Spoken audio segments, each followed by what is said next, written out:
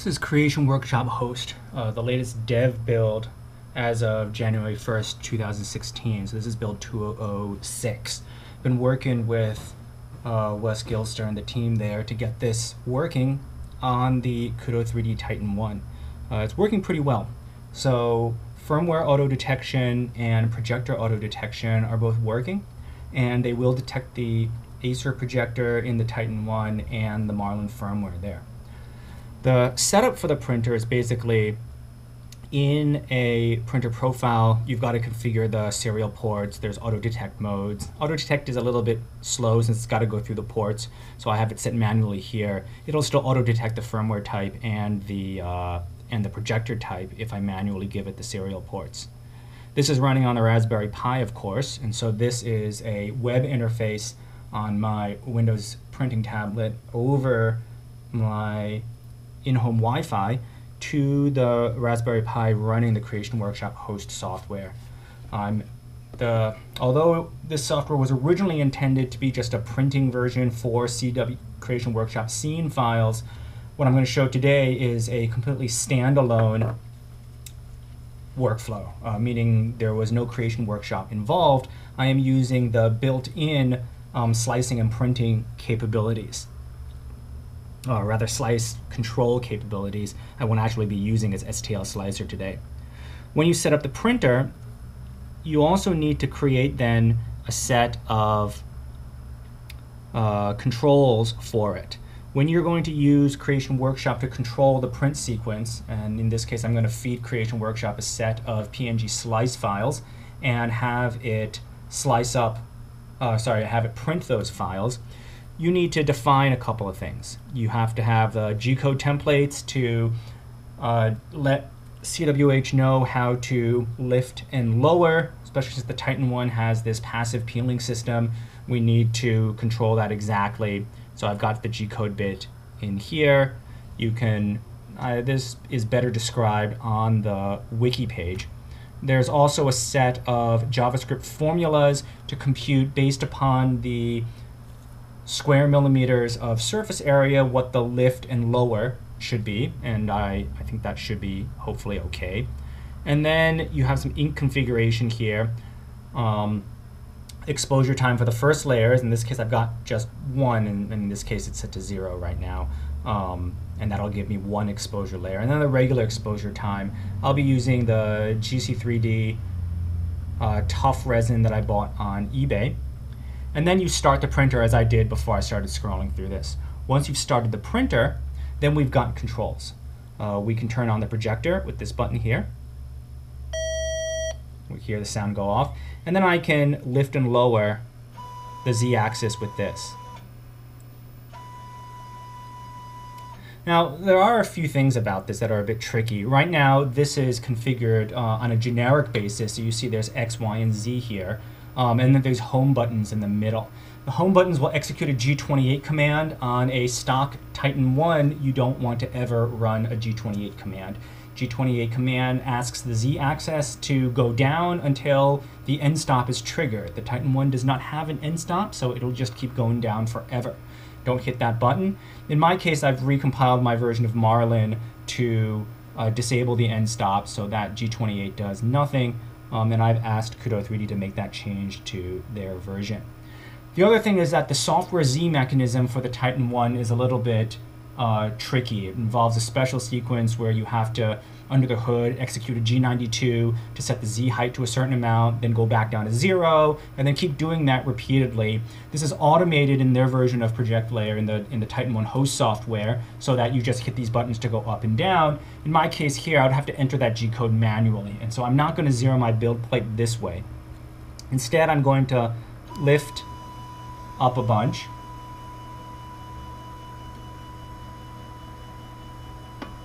High enough for me to get my plate in.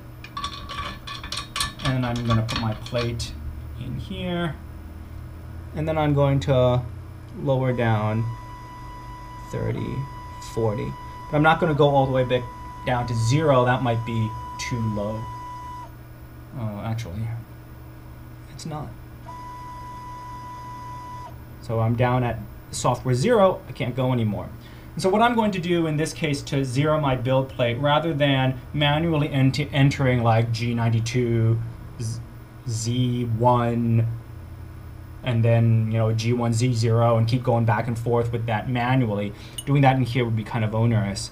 I'm going to disable the motors, and I'm just going to move the Z-axis manually and lower it until I hit 0 the normal way. So this is not that different than what you would do for the standard way, except that I am going to use the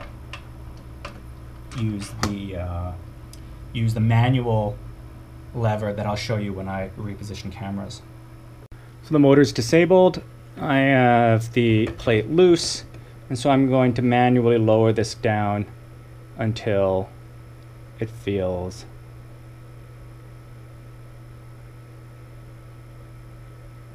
fairly firm, and then I'll lock it in place by enabling the motors again. So now this guy isn't moving anywhere.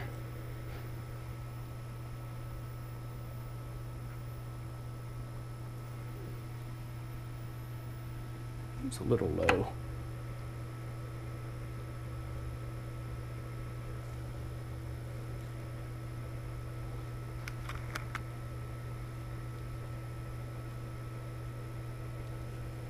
There we go. Tighten this guy up.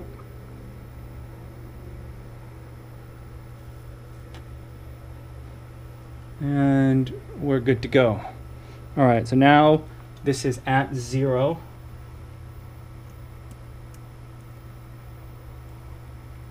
And 114, let me just double check that. Yep, so I'm at Z0. That means I can go up by 10. I'll go down by 10. And if I keep going down, nothing happens.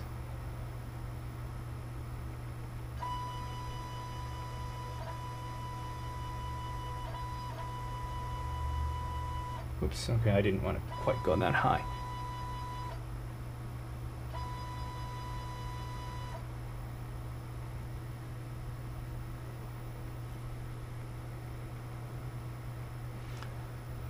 So let me put this cover over, and then I'll do the standard deal with putting the resin in.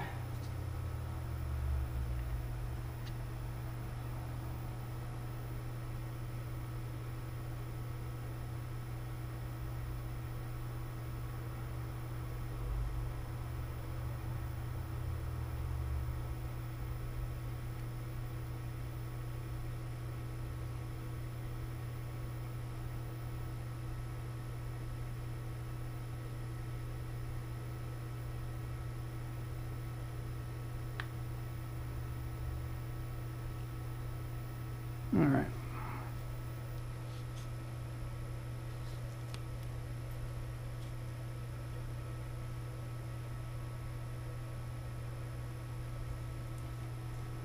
A little bit more. I'll probably put about 100 milliliters to start.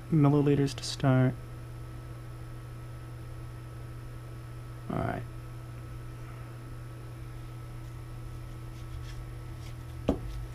Put resin in there, and then I'll put this back down to 0.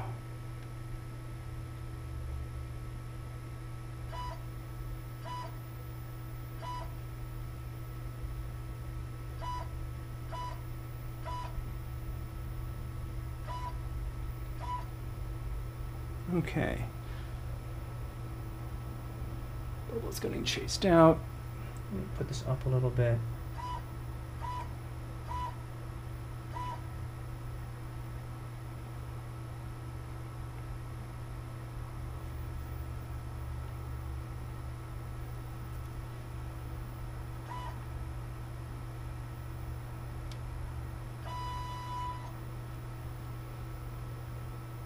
All right, that looks good. Then I'm going to start the print job. This may or may not go well. We'll see, because I haven't tested the functions with real resin before. So let's see what this will do. I've got kind of an S-curve for lift speed and kind of a linear for lift distance on this slice of zip images. So essentially I uploaded into the UI a set of slices, which you can see on this screen here, printable files. So this is a zip of slice images, and I've got my projector ready, and I'm going to hit the print button. And this will then create a print job, which we'll see going on here. And I've got a bunch of status here.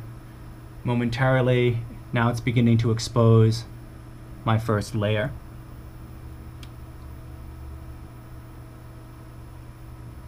Which we can then briefly, if I don't make you too nauseous, I'll give you a look from underneath. And here we are exposing that first layer.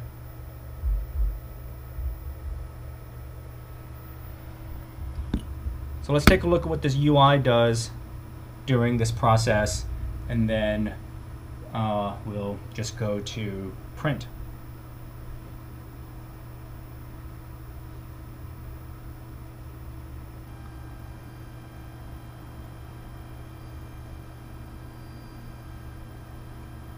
So that sound on the side is a lifting sequence. The function is set to go 8 seconds for the, 8 millimeters for the very first layer at 15 millimeters per minute. And then for the rest of the print, it'll go based on the function of surface area.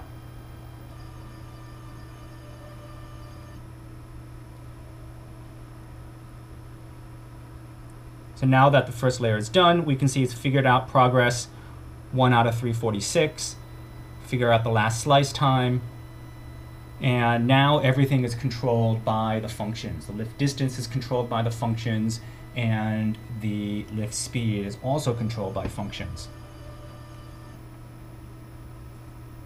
So here's the lift sequence.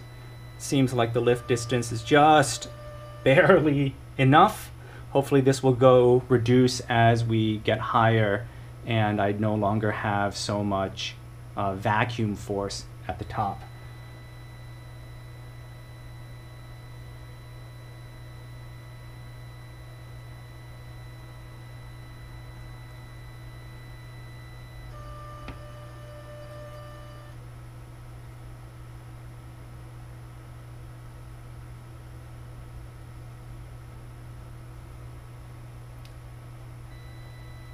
All right, now let's go to time lapse.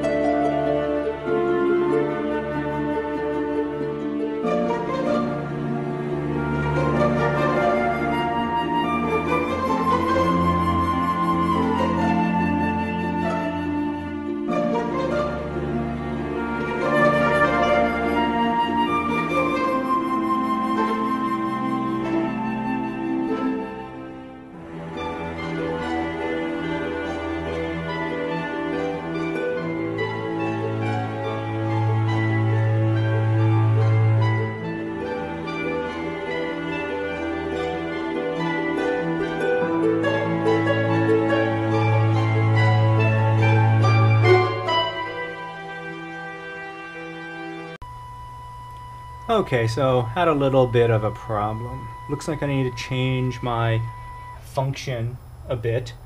The control worked, as you can see from the time lapse. But what we can see is that I do not have enough I don't have enough lift. Not enough lift. I don't have enough exposure when I'm starting out the print in some of the dimmer areas of the bulb. So we need more exposure lower down when the separation forces are greater at the bottom, and then we can use less at the top. So the exposure time I have set is good for the generalized setting, but it looks like I'm going to need a function that ramps up or ramps down the exposure gradually. So I'm at like 40 seconds for the attachment layer, and then I probably need to ramp that down gradually rather than going straight from 40 to 7.3 at the bottom. That way I can make sure that the attachment layers are not too thick, but also so that I have enough exposure at the bottom to firmly build the base. We can see that later on in the print, everything ended up reattaching later on, so I shouldn't have too big of a block at the bottom of the vat. But otherwise, this printed at has the correct dimensions at least. And this problem here doesn't really have anything to do with the Creation Workshop host. I just need to get some of the functions working a bit better.